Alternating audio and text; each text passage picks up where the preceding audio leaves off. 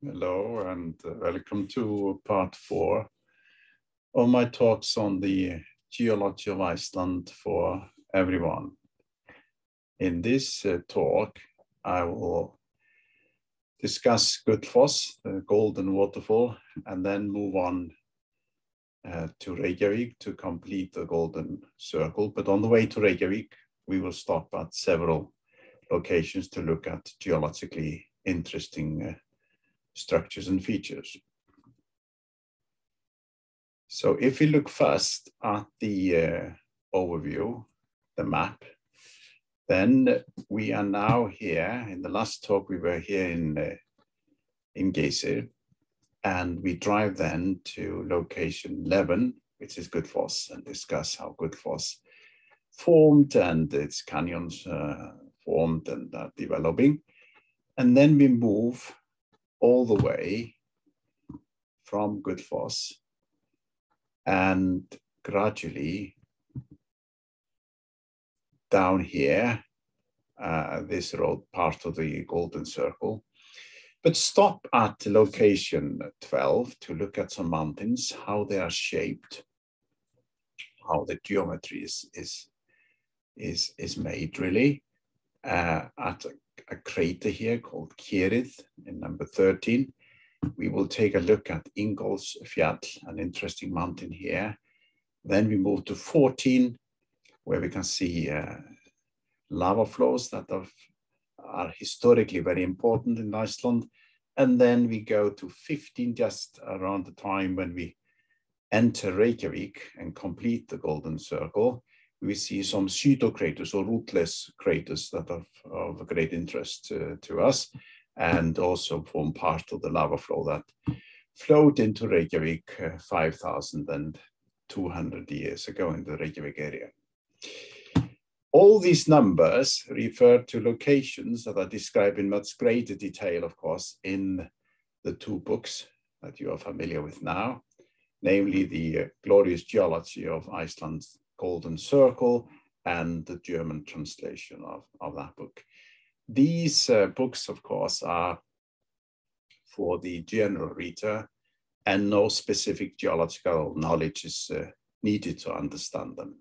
They describe, as I say, what we see here and discuss in these talks in much, much greater detail.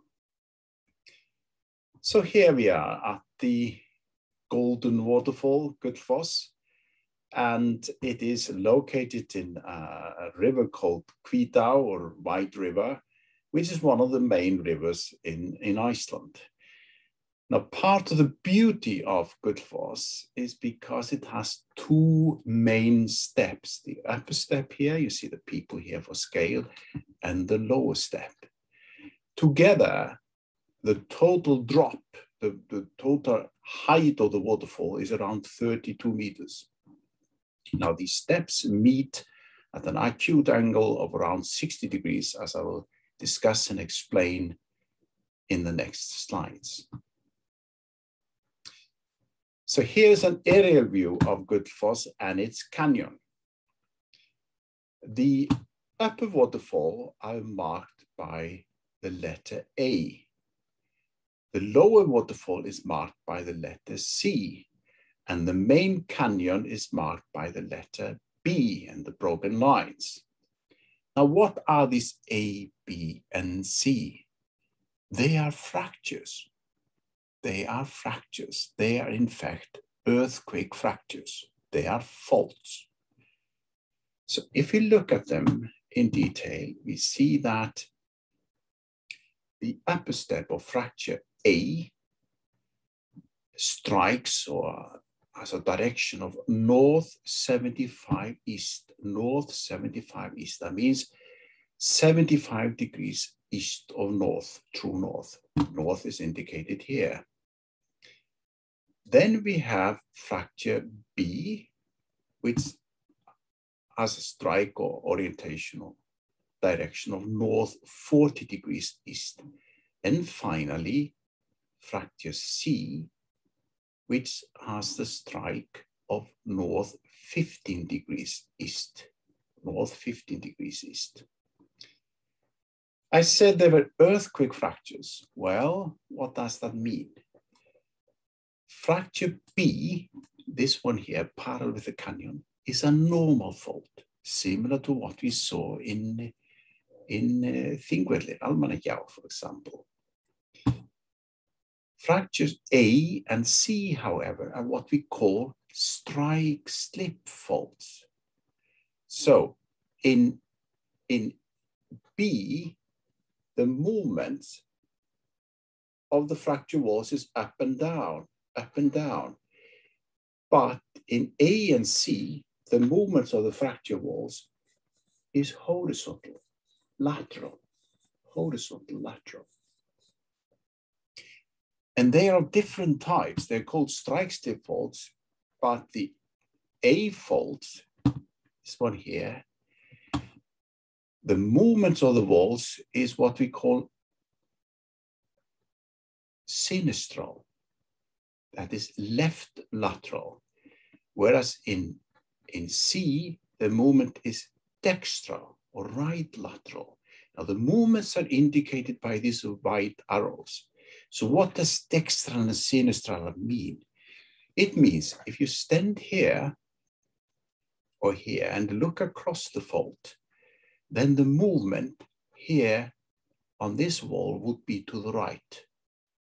Similar, if you stand here and look across it, it would again be to the right. So therefore it's called right lateral or dextral. If you stand here at fault A and you look across the fault, the broken line, then the movement would be to the left. So therefore it's left lateral or sinistral. Left lateral, sinistral. So we call them dextral and sinistral strike-slip faults.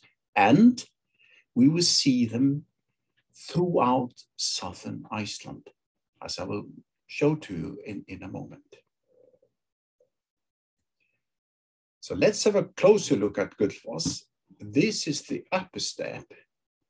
So that is controlled by one fracture or fault strike or direction. And this is the lower step. It is controlled by a different one. So we have discussed these A faults and the C faults. The upper step has a total fall or drop or height, if you like, of 11 meters, whereas the lower step has a total drop or height of 21 meters. So together they are 32 meters. You can see the people here for scale. But we notice while the lower step is a single one, basically, the upper step is composed of many smaller steps. And I will explain those in a moment because they relate to the layering. So the layers have different hardness, their strength as regards erosion differs, and therefore they form these steps here. They form these steps.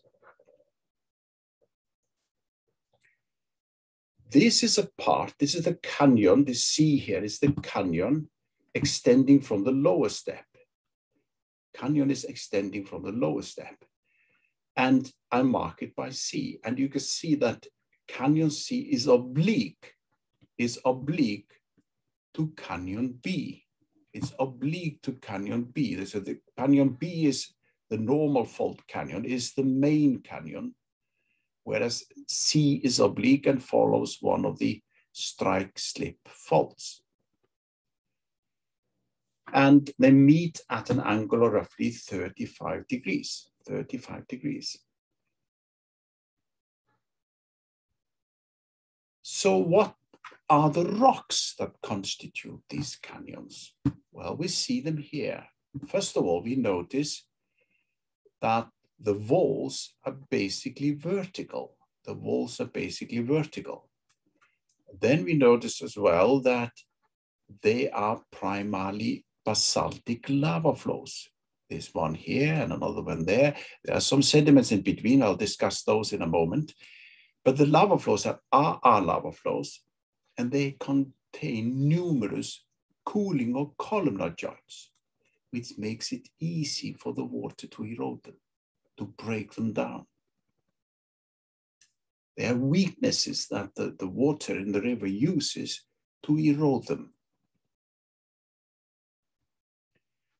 So here we are at the upper step again, and you see there is a remnant of a lava flow here, very thin where the people are standing. So this has been mostly eroded away, and underneath are sedimentary layers. And the lava flow again here, basaltic lava flow again here. But the sedimentary layers, some of them are relatively hard or strong, others are much weaker. So the hard or strong ones are more resistant to erosion. And that's the reason we have these steps, these small steps in the upper main step. The small rock steps are because the layers are of different hardness, different strength as regards erosion by the river. So how did the river canyon really form, and how long time did it take to form? Well, to look at it, we need to first look at the geometry. And we see that the walls, as we saw in the other photos, the walls are mostly vertical. That means the canyon has not been eroded by glaciers, because then they would be U-shaped. The canyon would be U-shaped, which it definitely is not. It has vertical walls, not U-shaped geometry. So the entire 2.5 kilometer long canyon must be younger than the last glaciers from the last ice period, the last glaciers in this part of Iceland. And when did this part become ice-free? When did the glaciers melt? Well, around 8,000 to 9,000 years ago. 8,000 to 9,000 years ago, which means that the canyon presumably has been formed, or has been forming or expanding, growing really, during the past 8,000 to 9,000 years. So if the entire canyon, 2.5 kilometer long, formed in the past 8,000 to 9,000 years, it means it was growing on average by around 30 centimeters per year. That means it's expanding on average every year by around 30 centimeters in this direction. As I indicate schematically here by this yellow arrow. So eventually, Gullfoss is going to move further inland, really, and presumably change its shape. But this is a process that takes a very, very long time. And this is just the average. So it occurs presumably in steps, but this is the average growth rate of the canyon inland is around 30 centimeters per year. So now we have finished looking at Gullfoss, the golden waterfall, and we move down here and to this road, which is a part of the golden circle, and we stop at several places. The first one we stop at would be here to look at these mountains. And then we stop at number 13 to look at the crater Kerið. We look at Ingólfsfjall, again to look at earthquake fractures, the lava flow seen here, and then finally the pseudocraters there. But already here you see the mountains have specific shapes, and there is a striking trend or direction seen in most of them here. This one is Mosfell, that is Vörðufell, this is Hestfjall, that is Ingólfsfjall. And you see even in Búrfell, you can see in all of them certain directions. And I will demonstrate to you that these geometries of these mountains is largely controlled by earthquake fractures. Which earthquake fractures? Well, the same as we saw here in Gullfoss, in the canyon of Gullfoss. The same earthquake fractures are found everywhere here in southern Iceland. And in fact, today, there is an active zone here we call the South Iceland seismic zone, where the same types of fractures are seen. The last one, big ones, were in 2000 and in the year 2000, when we had earthquakes forming in the South Iceland seismic zone, and they had the same directions as we see in these mountains here and all the way up to Gullfoss. So let's now look at the mountains. We start here in this area here. Of course, you are not going to see it like that. To demonstrate the effects of the fractures on the shape or geometry of these mountains, it's best to look at them from the air. So unless you hire an aircraft, you're not going to see it like that. But I thought I should show them from the air, because then I can demonstrate very nicely the effects of these fractures. Here's the river Kvítá, where Gullfoss, of course, is located in that river, as we discussed earlier. But already here, we can see the fractures in the mountains. Mosfell is not very well seen. We can still see some fractures there. So I focus on Vörðufell. Now, Vörðufell has a very strange shape in a way. It's similar to a heart symbol or irregular triangle, and it is controlled as regards shape by the earthquake fractures. We can see the fractures here very clearly. Here's one, here's another one.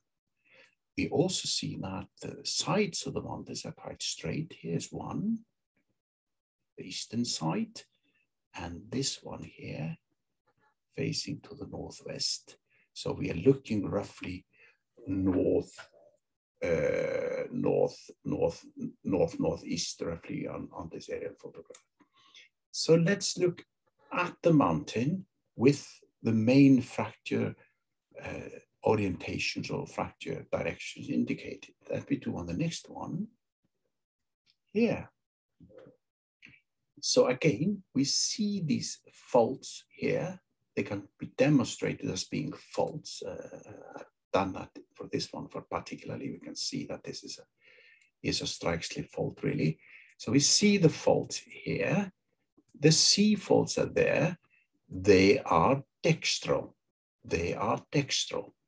That is right lateral, as indicated by the white arrows here. The white arrows indicate they are dextral. Then we have the A fault. These were the C faults. Then we have the A faults. We can see them here in the mountain, very nicely here in the mountain, and of course forming the side of the mountain. So they are sinistral. They are sinistral. In addition, to complete the triangle, we have the B faults, the normal faults, which have this orientation here, and that can be seen inside the mountain as well. This lake is a consequence of offset faults going through the mountain and a depression in between them. So this mountain is, as regards overall geometry, entirely controlled by earthquake fractures. Exactly the same fractures as we saw in Gullfoss. So they are everywhere in southern Iceland, these fractures, these faults. They control the geometries of many of the volcanoes, many of the mountains of former volcanoes. Let's now leave earthquake fractures for a while and look at something from volcanology. We go now to the beautiful Kerið, a small crater of spatter and scoria. Now, these are the most common materials in volcanic craters, but what is scoria? Scoria is lava fragments. They derive from the spray of the lava fountains during fissure eruption, similar to the one, of course, that generated Kerið. And the difference between scoria and spatter is that when the fragments from the scoria hit the ground, they're already solid. They're already solidified. They're hard when they hit the ground. Whereas the clots that generate the spatter, they are still hot and plastic. So they commonly combine into large flat masses that may in fact flow for a while. So they can flow on the ground because they are plastic.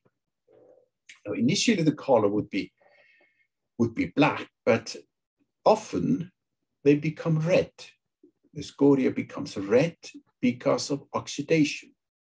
Oxidation is simply when oxygen in the atmosphere combines with iron in the rock. So you get this red color. We see it very commonly in craters of any type, volcanic craters of any type. And in fact, so we'll discuss later on when we come to the pseudocraters, there is a welding as well. Welding is when the heat is trapped inside the scoria or the spatter, and the hot material allows it to weld, the grains to weld, or the fragments to weld together. They can even flow a little bit. So here is a better overview of Kerið. Its maximum diameter, it's slightly elliptical, is around 300 meters. Its minimum diameter is 170 meters. And the overall depth of the depression is 50 meters. It formed 9,000 years ago and is a part of a 900-meter long volcanic fissure. Often people are speculating on how it really formed, and I've seen various ideas presented. One is that the Kerið is an explosion crater. Another one is really a collapse caldera, but it's neither. It's neither. It is a pit crater, a pit crater. Pit craters are common in the world, or many volcanoes, famous ones occur, for example, in Kilauea in Hawaii. And they usually form by an abrupt decrease in the overpressure, in the magmatic pressure in the feeder dike. So in this particular case, there was presumably a little lava pond inside here. And when the pressure, the magmatic pressure in the feeder dike decreased abruptly, then that lava pond disappeared. It drained out, leaving the depression that we now call Kerið. Because the depression goes below the water table is the level in the rocks where the rocks are saturated with groundwater. Because it goes below the water table, it means that there is a little lake here. There's a little lake with an average depth around 10 meters. It fluctuates a little bit. The depth fluctuates, but on average it's around 10 meters. I said we would have a quick look at Ingólfsfjall, the hyaloclastite mountain Ingólfsfjall, when we drive towards Reykjavik. On the eastern slope, so eastern side of that mountain, there are a number of boulders, big rocks, and they roll down the slopes, mainly as parts of rock falls or landslides generated during earthquakes. And in fact, the eastern side of the mountain is partly controlled as regards its orientation by north trending faults of the C-type, so dexterous slip faults.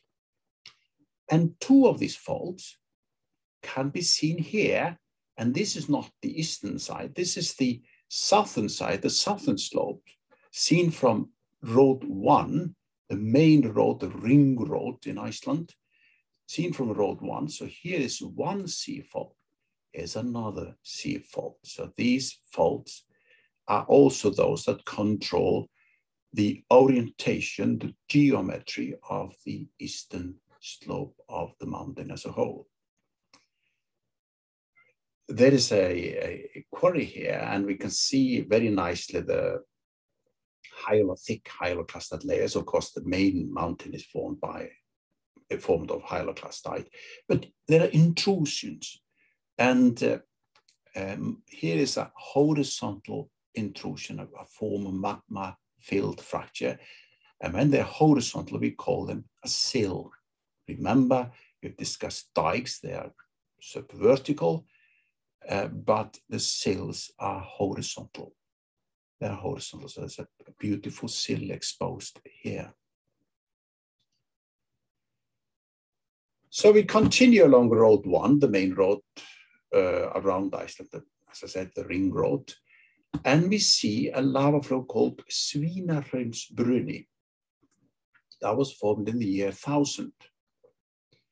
Now, there is a story about it, which I discuss in greater detail in the books, that when this lava was forming, when the eruption happened, at the same time, the Vikings who lived in Iceland at that time were discussing debating whether to change the official religion in Iceland from Ásatrú, the old religion with many gods, to Christianity. And when the eruption started, some of the Vikings in Þingvelli, this was discussed in Þingvelli, that's where our parliament used to be, even in Viking time. When it was being discussed, these people said, well, no wonder this eruption has started because the old gods are angry. They're angry because people are proposing this change from the traditional religion to Christianity. And then one of the leaders said, well, what made the gods angry when the lava flow on which we stand now formed? Now, why is this remarkable? It's remarkable because he, and presumably several others, had understood that the relatively old lava flow they were standing on, namely the lava flow seen in the walls of Almannagjá, where they had their meeting, that lava flow was formed in an eruption. They understood that these lavas are all formed in eruptions, volcanic eruptions. Now, as a consequence of this comment by him, the argument about the old gods being angry was obviously not holding water, and it was decided that Iceland should officially be Christian. That's to say, Christianity became the official religion in Iceland in the year 1000. And as a consequence, Svínahraunsbruni is also known as Kristnitökuhraun, which literally means the adopting of Christianity lava flow. So the lava flow that formed when Christianity was taken up as the official religion in Iceland. Here is an aerial view of part of Svínahraunsbruni or Kristnitökuhraun, and it partly covers another flow called Svínahraunsbruni, this one here. So this is Kristnitökuhraun or Svínahraunsbruni, and this is Svínahraunsbruni. Road 1 is indicated here, the main road, the ring road we are driving on now towards Reykjavik. And to make things more complex, Svínahraunsbruni is a part of a larger lava flow that we call Leitahraun. And that one, part of that, the narrow finger really of that one, was the one that flowed into the Reykjavik area, the eastern part of the Reykjavik area, the present Reykjavik area, 5,200 years ago, which we already discussed in part 1 of these talks. In addition, we see impressive hyaloclastite mountains, Bláfjöll and Vífilsfell. As we enter Reykjavik, then to the south of Road 1, we see a field of pseudocraters or rootless craters known as Rauðhólar or the red hillocks. Now, such craters are remarkable because they do not really issue any lava. They are entirely a consequence of a lava flow entering a shallow lake or a wetland. Then, when the hot magma meets the cold water, there will be hydromagmatic explosions, and that's how these hills or hillocks form, how these craters form. They're they're false craters. They're not real craters in that sense. They just form inside the flowing lava, which is hot, maybe 1200 degrees or 1100 degrees, meets cold water, and explosions occur, that generate these hills, these hillocks here. And this lava flowed, as I said, into the valley of Elleordalur in eastern Reykjavik 5,200 years ago. Here's a close-up of one of the pseudocraters in Rauðhólar, showing a red scoria, which I had explained earlier in Kerið is a consequence of oxidation when oxygen combines with iron in the rock. And in addition, we see this welding, the welded layer here. And I mentioned to you, the heat may be trapped inside certain parts of the rapidly piling up craters. And the heat contained there results in that the still hot particles may kind of weld together to form these welded layers here. These are very, very common in craters, crater cones and craters of all types, volcanic craters of all types. I should mention that the scoria of Rauðhólar has been used for decades as a foundation material for road construction. It is not done anymore, but as a consequence, the crater we are seeing here is just the remains of the original crater. But as a consequence, we of course see the internal structure of the crater very well. Now we have completed the classic golden circle. However, in the books and here in these talks, I decided to give some additional excursions outside the real golden circle. And the first one of these, which will be the next talk, is on the geological structures and processes that can be seen in the beautiful fjord of Hvalfjörður. That fjord is just north of Reykjavik. And you see some of the mountains in that fjord here. We're looking to the east along that fjord. And it allows us, when we go there, to understand what processes go on at depth inside volcanoes or inside volcanic rift zones at 1 kilometer depth. That makes it possible for us to connect what we see at depth to processes that occur at the surfaces in volcanoes, active volcanoes and active rift zones. So with these words, I simply say, thank you very much indeed, and bye-bye.